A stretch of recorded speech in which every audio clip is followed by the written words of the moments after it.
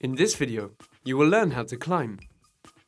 The 4 key things to remember are the position, the breathing, the pace, and the nutrition. Being seated is the most efficient way to climb. You could shift your weight back slightly for maximum leverage on the pedals. Hold the tops on the handlebars. Drop your elbow and relax the upper body. This position allows you to breathe freely. Don't move from side to side when you are riding in the saddle or grip the handlebars too tightly. It will tire you out without adding any momentum. However, you might want to get out of the saddle for steep and short climbs. This will allow you to accelerate and also ease the strain on the back and the hips. Remember to switch to a harder gear when you do to maintain a regular cadence, since you can pedal with greater force out of the saddle. Try to find a regular breathing rhythm. Synchronize it with your pedal stroke.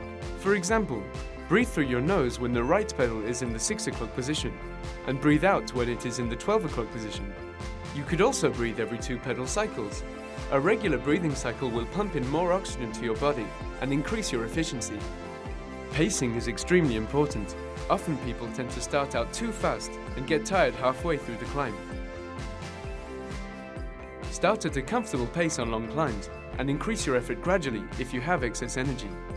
The recommended cadence is generally between 70 to 100 revolutions per minute, but it is important to listen to your body, as this is the best way to optimize your efforts. A hard gear and low cadence are inefficient. You will strain your back and leg muscles unnecessarily.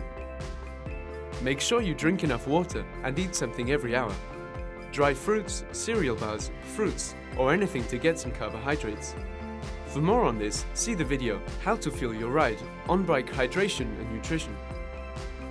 Always be aware of other cyclists and other vehicles on the road. To negotiate climbs, you must be physically and mentally tough.